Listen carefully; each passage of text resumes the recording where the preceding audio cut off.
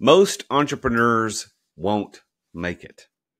Now, it's not because they're not smart enough. It's not because they're not good enough. It's not because they're not funded enough. It's because they're stuck. And what I mean by that is that they're stuck working 50, 60 plus hours per week in the business.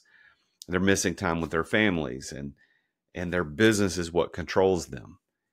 So today, in episode number 250 of The Root of All Success, I'm your host, the real Jason Duncan, and I'm going to be diving into a little bit about reflections on these past 250 episodes, but how I can help you get unstuck. I'm going to show you something called the XOS method. It's a method that I created through my experience of exiting businesses the right way and the wrong way. I've had major failures in that. I've had some great successes in it. The successes and the failures of watching my clients go through the same thing, and how you can use the XOS method yourself to unlock the business and the life that you actually want. Now, if talking about podcasts, this is my 250th podcast. It's pretty cool to think about it. I know that the first show I ever recorded was on December 23rd, 2020 at the Standard Club in downtown Nashville. It was in person. I was only doing live in-person shows for a long time. I still do those from time to time, but not as many as I used to. Not as many as I'd like to. Quite frankly, I'd love to do all of mine in person. I feel like the in-person shows are always better. And if you're a frequent listener to the show, you probably may agree. As a matter of fact, why don't you leave me a comment? If you're watching this on YouTube, go down the comment section right now and just tell me whether you like we don't do these on Zoom. We do them on Riverside. If you like the virtual recordings better, or if you like the in-person recordings better. So appreciate you letting me know on that. But 90% of podcasts don't make it past episode 3. And that's a real stat. 90% don't make it past the 3rd episode. 50% don't get past episode number 20. And less than 1% make it to 250. So I'm a 1%er. So this is episode 250. And what's the little secret about recording episodes and recording shows like this is that I've already recorded the next 5 to 10 episodes. I'm just now getting around to doing 250. I wanted 250 to be a solo episode. So I'm just now getting around to doing that today. So I'm going to make it to past 250. Now, here's another stat that's real, is that 72% of entrepreneurs struggle with mental health challenges. And that's primarily around burnout. And many of them never find transition past the daily grind. But it doesn't have to be that way. I'm going to show you in this show today, as I reflect on my last 250 episodes and I look at what's coming up in the next 250 episodes, I'm going to show you how you can get freedom through the XOS method, the Exeter operating system. And so in this show, I'm not just celebrating 250 episodes. I'm here to talk about what most entrepreneurs never get to. And that's that next level, how they get to owner investor status, and how you can avoid the fate of most entrepreneurs who stay stuck in the daily grind. Now, I know that you probably know this, but I wrote a book several years ago called Exit Without Exiting. Actually, it came out, I wrote it in 22 and it came out in early 23. Actually, it was released on my birthday in 2023. Now we're here at close to the end of 2024. The book needs a major rewrite. I'm going to be working on over the next 18 months, probably a new revision of this book to release it. But the book is called Exit Without Exiting. For those watching on YouTube, I just showed that on the screens, Exit Without Exiting. And it's an international best-selling book. I sold thousands of copies of that first day that it came out. And it's done pretty well. We sell copies all over the world. My staff mails them out. And then some people order them on Amazon. But either way, we're very happy to have those books in circulation. I've got a call coming up just I think next week with a potential client who read my book and reached out to me and said, "Hey, I read your book. I want you to help me." And that was the idea behind writing a book. But the Exit Without Exiting strategy has evolved significantly since I first wrote this book. Because and I'm not going to get into all the details, but my experience of doing this the first time, Exit Without Exiting, I had a lot of failures. I had a lot of successes in it, but I had a lot of failures. Ultimately, with the business, I ended up having to shut down a business because I didn't exit it the right way. And that hurt a lot. And that pain was significant. And I've been dealing with that for the past year or so. And I've been watching my clients who knew that information and how they were responding to this.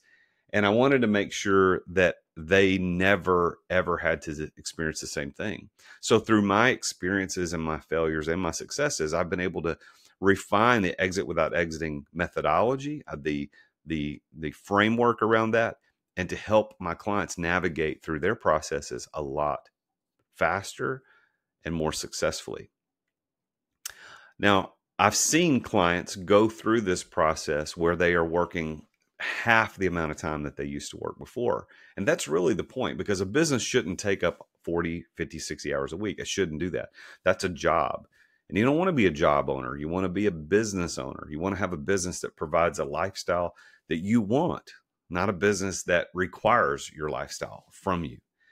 And I want you to understand that as we go through this thing today, what I'm going to be talking about, this XOS method, is a refinement of exit without exiting, not a change. The structure of exit without exiting, the concept of delegation and investing in people and systemization and time management and sales, all of that is still as true as it was the first day I experienced it and the first day I wrote it. But the refinement is even better. I think about Apple computers, like Macintosh, Apple computers. I'm a Mac guy. I use a Mac computer. I'm doing this show right now on a Mac computer. I've got a Mac. I don't know what they call it. It's their desktop Mac. I forget what they call it. Anyway, I use that, and I also have a MacBook that I carry with me when I travel. I'm not an iOS guy, but I'm a Mac guy. But think about the first Macs that came out. I mean, when they first came out, their vision was to create something, a specific type of computer that was easily accessible. It was easy to use. It was user-friendly. Had a good interface. And that's what they created. That was so far back as in the, 80s and 90s. I remember using computers, Mac computers, when I was in school, in middle school and high school, because that's somehow Mac computers ended up being the computers that schools chose. But if we look at that computer versus the computers of today, the MacBook that I use in my backpack when I carry it with me, or the Mac desktop that I'm using today, that it's very, very different and refined, but it's the same concept. It's about elegance and simplicity. It's about ease of use. It's about speed. Those are the things that we're always committed to. So the exit without exiting concept that I preach so passionately, even though it has refined, it is the same vision. And that vision is this, is that you should build a business around your life, not your life around your business. And there is a huge difference between those two statements. I mean, how many entrepreneurs do you know who can't take time off, can't take vacations because they're married to the business? And that's actually probably a good analogy when it's more like they're chained and shackled to the business. My first TED Talk was called The Ironic Prison of Entrepreneurship. And I talked about exit without exiting. Actually, that talk came out before my book was released. But we are seeing an epidemic of entrepreneurs who are imprisoned by their businesses. And I don't want that to happen. So as I refine the exit without exiting methodology, and as I talk to guests on my show from time to time about that, you're going to see these revisions, and they're getting better. So I'm going to briefly cover what the XOS method is, the Exeter Operating System, because the Exeter Operating System is like the new and improved version of what exit without exiting started as. And now it's more of an operating system. It's not just theory or theoretical concepts or practices. It's a specific methodology, but it's based on a concept that I want you to understand called the evolution of entrepreneurship. There are 3 tiers, I believe, of the evolution of entrepreneurship. And I want you to see, as you hear me explain these today in this podcast episode number 250, I want you to see if you can tell where you are. I want you to imagine a triangle. At the bottom of that triangle is tier 1. And these are owner operators. And this is when you're doing all the work yourself. Most entrepreneurs are there. I would be safe to say that you're probably there. Then there's tier 2. It's the center section of that triangle as you go closer to the top. That center section is tier 2. That's the owner manager. This is a person who's got a team, but you're still deeply involved in operations. Very few entrepreneurs make it into that, but some do. And maybe that's you. But then the very tip top of that triangle, at the very top, the smallest portion of that triangle is tier 3 entrepreneurship.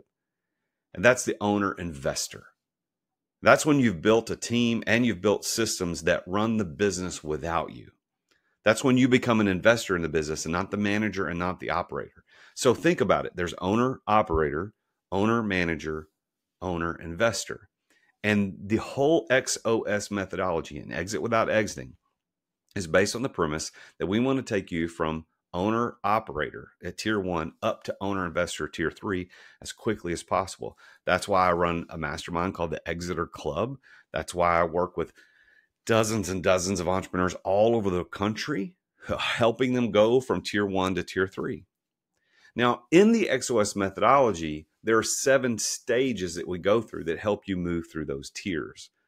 The first stage is that of basic delegation. That's delegating tasks to reduce your workload.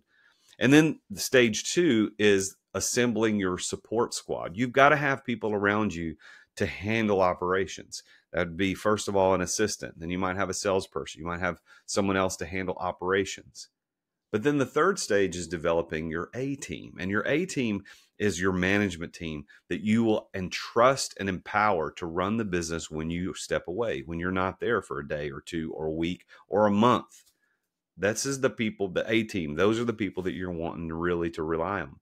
That's a very, very important role for you. And that's stage 3 of the XOS method. And that's what I teach people how to do. As a matter of fact, we occasionally do A team training for my clients in the mastermind. So if you have an A team member on your team, you want to bring them into the training, you can bring them in and we do training for them. And primarily it's to let them know, hey, your boss, the entrepreneur, the owner of this company, he needs you to step up into this A team role so that he's free to pay attention to his job, which is setting the vision, communicating the vision, and building the asset so that you can continue to help grow the company.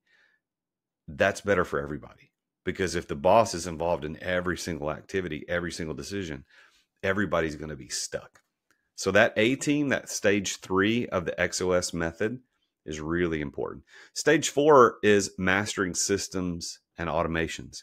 And unfortunately, most business coaches out there are talking about systems and automation way too soon in the process. Because if you haven't mastered delegation, you don't have a support squad, and you don't have an A team, what good are systems and automation? Systems and automation are still going to be relying upon you if you don't have those things in place.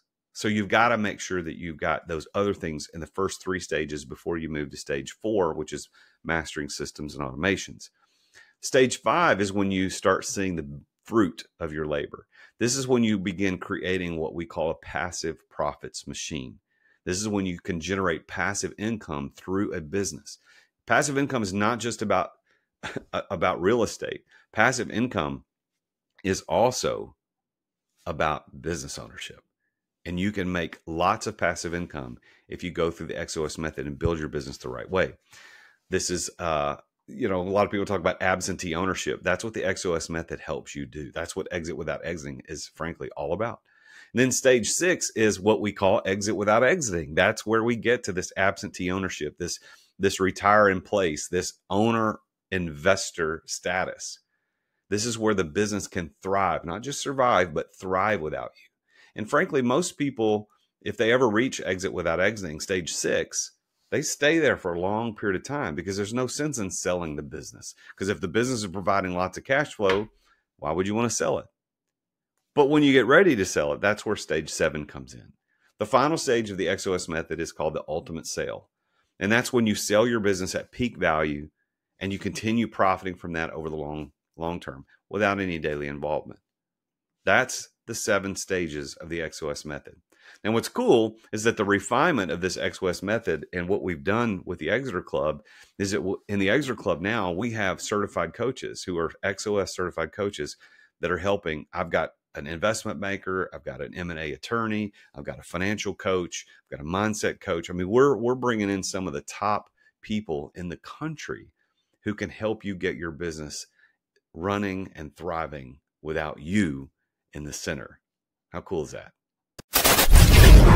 Let's take a quick break to thank our amazing sponsors for making this podcast possible.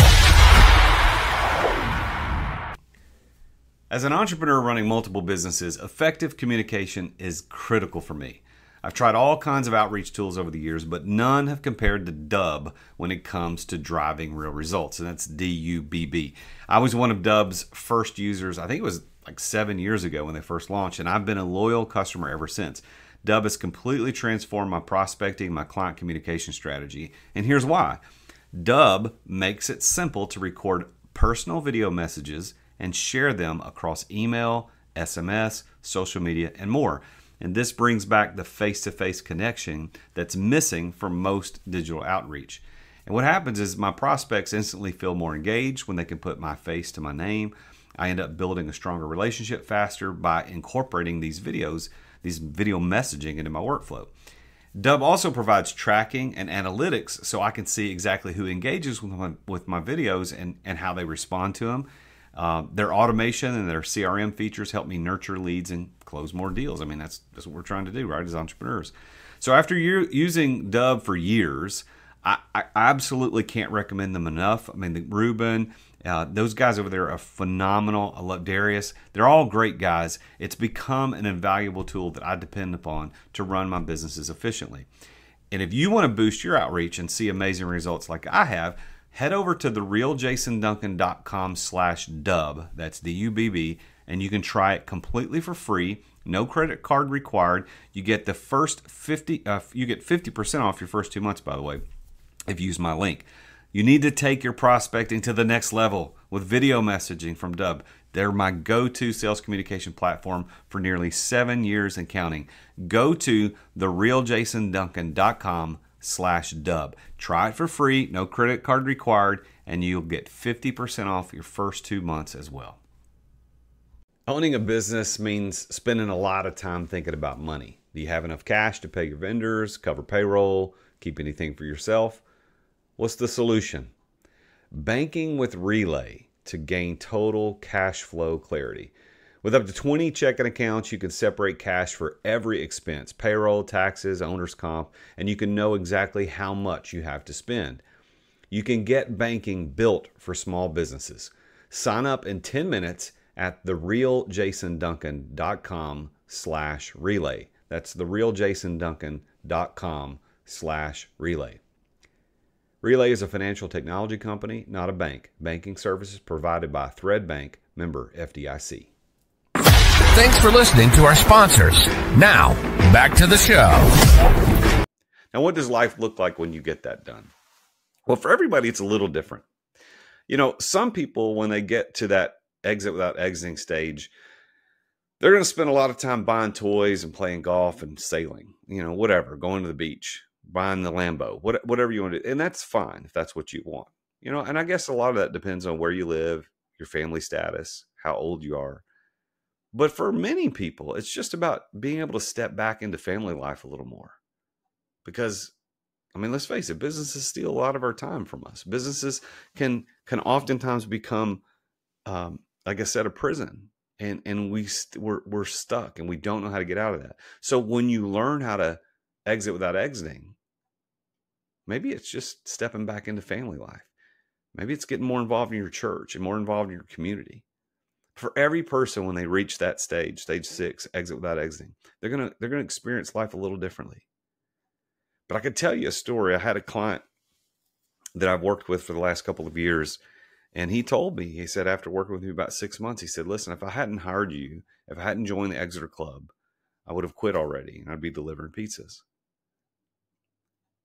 And I went to ask him, you know, tell me a little bit more about that. He said, look, man, I was working 60 plus hours a week. I have 3 young kids at home and a wife, and I wasn't being the dad I wanted to be, the husband I wanted to be, and it was too much. But going through the XOS method, going through the Exeter Club experience helped him finally realize that there's more to business ownership than just running the business. You know, we have a credo in the Exeter Club, And in that credo, I'm going to grab it. I've got it on my desk right here. There are 8 tenets of that credo. And if you're watching this on YouTube, this is what it looks like. And maybe my editor can put the credo on the screen. Maybe we'll have a PDF of that, or a PNG where you can see it on the screen. But one of the things it says here is that number 6 says, we understand and acknowledge that business ownership isn't the goal. Rather, it provides the financial resources to support our families and personal lives outside the business. And we'll remember to keep this perspective at all times. What are you going to do when you finally exit? You're going to get to do what you wanted to do the whole time. That's have a business that pays you well, that allows you to live the life that you want to live. And this is what I talked about in my TED Talk. You can go check that out. It's called the Ironic Prison of Entrepreneurship. We'll put a link to that in the description of the podcast, where you can click on that and go watch the TED Talk. We'll probably even put it as one of the end suggested videos. You can go check that out later. But I have further refined that, because I gave that talk in 2022, but I've further refined these concepts that you'll hear about in that TED Talk around this XOS methodology. Like, there are certain steps that you can go through to get you there, to escape that prison, and do something we call exit without exiting, or strategic disentanglement, which is a cool concept, right? And I've lived this journey. My coaching company today, I've got dozens of clients that I work with all over the country who are part of my mastermind. And I look at my active hours per week in my business. I'm able to do this entire business in less than 10 hours a week. And I'm trying to train my clients to be able to do the same thing. Now, do I only work 10 hours a week? What do I do with the other time? No, I'm still working, but I'm doing creative things. I'm building assets. I'm buying assets, investing in things. I'm investing in the life of my family's lives. This is what you get to do when you start running the business the right way. Imagine what it would be like if you could get your business to continue to run it profitably 10 hours a week. How cool would life be? What would you do with those other 30, 40, 50 hours a week that you are working now? Man, think about the cool stuff that you could do, the new divisions that you could open, the new products that you could invest in, the new real estate development that you could finally, get involved in. It's time for you to take action. It starts small. What's one task that you can delegate this week to give to somebody else? That'll free up your time, because you can't go from 60 hours to 10 hours like you're turning off a faucet. It's not going to work. It's going to take a little bit of time. But with my help, and with the help of those around me and my Exeter Club, we can get you there as quickly as 90 days, where you're down to half as much time as you were working before. Massive transformation starts with small steps. And I would encourage you to think about this. Be consistent, not just intense, because consistency outperforms intensity. It's not the intense force of the river that carves the canyon. It's the consistent pressure that carves out that canyon. So in your life, be consistent about what you're doing as a business owner. Be consistent about what you're doing to break free from the chains of what this business is doing for you and to you. Now, look, this is episode number 250. This has been a great ride, and we've got many, many more amazing conversations to have with amazing entrepreneurs, athletes, stars, entertainers who've achieved levels of success that all of us can admire. But what's interesting about these 250 episodes is that the definitions of success are always different, yet they ring the same theme. And you know what that theme is? It's freedom. Every single one of the definitions of success on this show have been echoing some sort of freedom. And generally that freedom is around money, time, and energy. I want complete freedom over my time, energy, and my money, so that I can do what I want with the time that God has given me every day. I want a complete freedom over my money, so that I don't ever have to ask money permission to do anything. And I want complete freedom over my energy, so that my body is free to engage in whatever physical activity I want, so that I can enjoy this life that He's given me. Because I do believe that God's given us an amazing gift in this life, and He created us to enjoy this life. And so if you listen to all these episodes on the root of all success, you'll see that it's not just about getting money or getting in Forbes. It's about freedom. And isn't that what you want to? So look, if you're still grinding day in and day out, you're doing it wrong. You're not just building a business, you're building a prison. Don't do that. The freedom that you dreamed of when you started your business is still available. It's still within reach, but you got to make a choice to disentangle yourself from the business. And the XOS method that I've created is one of the ways that you can do that. This episode number 250, is about celebrating the freedom that I've discovered through entrepreneurship and that many dozens of other people that I've worked with have discovered as well. Success is the ability to live the life that you want to live on your terms. Freedom. Freedom over time, energy, and money. A business that, when you take a vacation, doesn't change. It continues to thrive. So what's your next move? What is your next move as an entrepreneur? You spent some time listening to the show. The show's running about 20, 25 minutes today. You've spent some time listening to the show. Don't wait until it's too late to take back control of your life. I want to encourage you to reach out. There's going to be a link in the description for you to book a breakthrough call, discovery call with me to talk about how we can help you get to that life that you really want. If that's something you're interested in, all you got to do is click the link in the description. But no matter what, I want to thank you for listening, to sticking with me through 250 episodes on the root of all success. I'm excited about what's coming. We got some great guests that are coming up.